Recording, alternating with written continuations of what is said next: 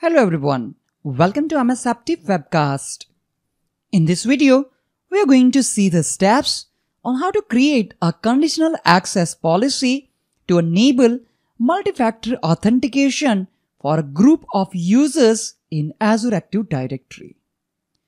For this demo, we will need a working Azure Active Directory tenant with at least an Azure Active Directory P1 or trial license enabled. And we also need an account with global administrator privilege. Multi-factor authentication is a process where a user is prompted during a sign-in event for additional forms of identification.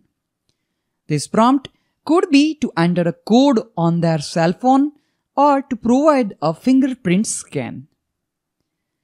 When you require a second form of authentication, security is increased as this additional factor isn't something that is easy for an attacker to obtain or duplicate.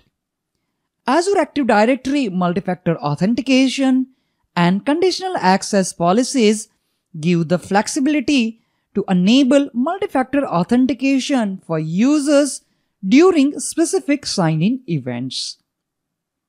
The recommended way to enable and use Azure Active Directory multi-factor authentication is with conditional access policies. Conditional access allows you to create and define policies that react to sign-in events and request additional actions before a user is granted access to an application or service. Conditional access policies can be granular and specific. In this video, we will create a basic conditional access policy to prompt for multi-factor authentication when a user signs into the Azure Active Directory portal. First, we will create a conditional access policy and assign to our test group of users. Sign into the Azure Active Directory portal using an account with global administrator permissions. You can access it using the URL https://aad.portal.azure.com. On dashboard, click on Azure Active Directory. We are using the user account with global administrator role to perform these steps. Under Manage, click on Groups. Here we have one group named Test Group 1. Let's click on it. Click on Members tab. We can see Test User 1, Test User 2 and Test User 3 are member of this group Test Group 1. We will use this Test Group 1 in Conditional Access Policy. Let me close this page and this page as well. This time, under Manage, click on Security. Under Protect, click on Conditional Access. Read brief overview information about conditional access on this page. What is conditional access? And if you want to learn more about conditional access, click on this link. To create a new conditional access policy, click on New Policy plus icon and select Create New Policy option. Let's click here and select Create New Policy. At bottom, you will see one warning saying you must first disable security defaults before enabling a conditional access policy, and that we can verify here. So before we can create and apply conditional access policy, we need to disable default security settings, which is enabled by default. So let's click on Azure Active Directory on left side. Under Manage, click on Properties, as we are going to disable security defaults. Click on Manage Security Defaults link. We can read about security default settings. Select No to disable it. It will ask you why you are disabling it. Choose the checkbox in front of my organization is using conditional access option. Click on Save to save the changes. We get the confirmation message that successfully saved security defaults policy. So now we have disabled security defaults in our Azure Active Directory tenant. Again, click on Security. Click on Conditional Access. To create a new conditional access policy, click on New Policy plus icon and select Create New Policy.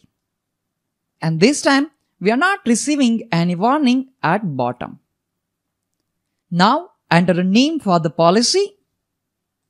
Here, I am giving name CA_MFA_test policy. You can give any name of your choice. Under Assignments, choose Users and Workload Identities. Let's click on this link, 0 Users or Workload Identities Selected link. We can apply this policy to all users or to specific users or group. I'll go with specific users and group to test it first. So let's select the radio button, select Users and Groups. Then select the checkbox in front of Users and Groups. As you can see, under Select, 0 Users and Groups selected. From the list, select your Azure Active Directory group. In our case, our group name is Test Group 1. Let's select our group, Test Group 1. Remember, Test User 1, Test User 2 and Test User 3 all are members of the security group named Test Group 1. After selecting your group, click on Select. Under Select, we can verify that one group is selected and the group name is Test Group 1. Now define the cloud apps or actions that trigger the policy. These cloud apps or actions are the scenarios we decide require additional processing, such as to prompt for multi-factor authentication. For example, we could decide that access to a financial application or use of management tools requires as an additional verification prompt. For this video, we will configure the conditional access policy to require multi-factor authentication when a user from Test Group 1 signs into the Azure portal. So select Cloud Apps or Actions to define it. So let's click on this link. You can choose to apply the conditional access policy to all cloud apps or select specific apps. To provide flexibility, you can also exclude certain apps from the policy.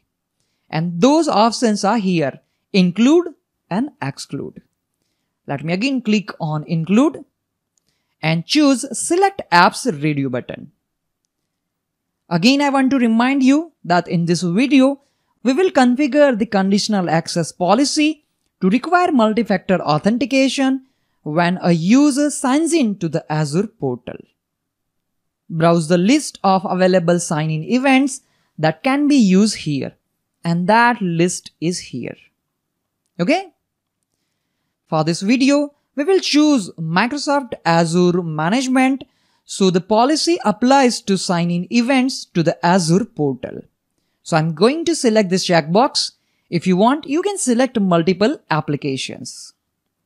After selecting Microsoft Azure Management, I'm going to click on Select. We are not going to define any other conditions here. Access control let you define the requirements for a user to be granted access, such as needing an approved client application.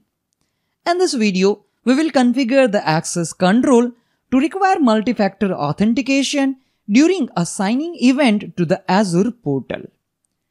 So under Access Control, choose Grant and then click on this link. Make sure Grant Access radio button is selected. After that, check the box for Require Multi-Factor Authentication. So here I am going to select the radio button in front of Require Multi-Factor Authentication. So this will tell us that only grant access with asking for multi-factor authentication. Now I'm going to click on Save to save the changes. At this point, we have defined users or workload identities, cloud apps or actions, and access control in this conditional access policy. Conditional access policies can be set to report only if you want to see how the configuration would impact users, or off if you don't want to use the policy right now. And those options are here. Enable the policy with report only mode, enable the policy and enforce it with the on option, and if you want to disable the policy, that time you need to toggle the value to off. Let's enable the policy and then test Azure Active Directory multi-factor authentication for the member of test group 1 group. Set the enable policy toggle to on to enable this conditional access policy. To apply and create conditional access policy, select create.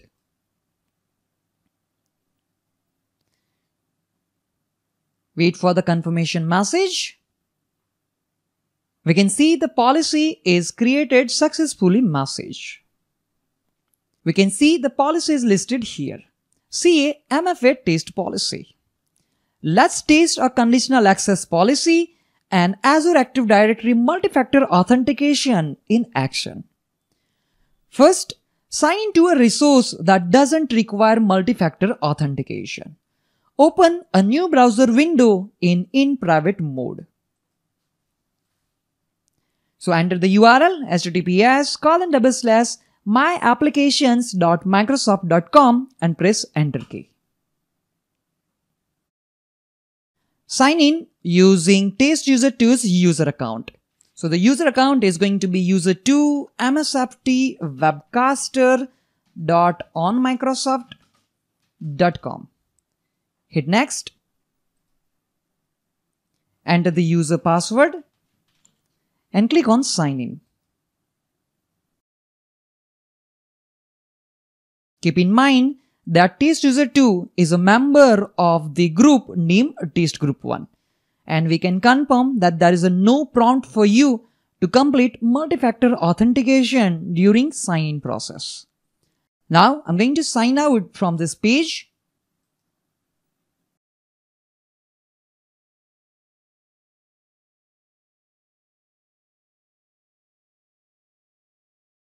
And now I'm going to close the browser window. So we have confirmed when user access myapplications.microsoft.com web page, it does not ask for multi-factor authentication. Now again open new browser window in private mode. And this time we want to sign in to the Azure Active Directory portal. As the Azure portal was configured in the conditional access policy to require additional verification, you get an Azure AD multi-factor authentication prompt on your mobile device. So let's type the URL https://aad.portal.azure.com and press enter key to access Azure Active Directory Admin Center. We will use the credential of our test user 2. So let's enter the username user2 at msft webcaster.onmicrosoft.com. Click next, enter the password and click on sign in. We can see the message is there, approve sign in request. Open your Microsoft Authenticator app and approve the request to sign in. In my mobile, I need to manually approve the sign in by opening Microsoft Authenticator app. Tap on approve to approve the sign in for our user 2. And once I approve the authentication on Microsoft Authenticator app, user can now sign into Microsoft Azure Active Directory Admin Center. We can see user name test-user2 has successfully accessed Azure Active Directory Admin Center. So as we have defined in conditional access policy, when user try to access the Azure Active Directory management, it asks for multi-factor authentication. That means we have successfully implemented the conditional access policy in Azure Active Directory to enable multi-factor authentication for a group of users. If you no longer want to use conditional access policy to enable Azure Active Directory multi-factor authentication configured as in this video, you can delete the policy or you can simply turn off the policy. Let's see how we can do that. But first, from here, I'm going to click on sign out. Let's sign out from our user test user 2. Let me close this browser window. And right now we are on Azure Active Directory Admin Center, which we are accessing using our global administrator, Manhat Rakhulia. We are on conditional access policy page, and here we can see our policy is there, CA MFA test policy. So let's click on our policy name, which we have created earlier.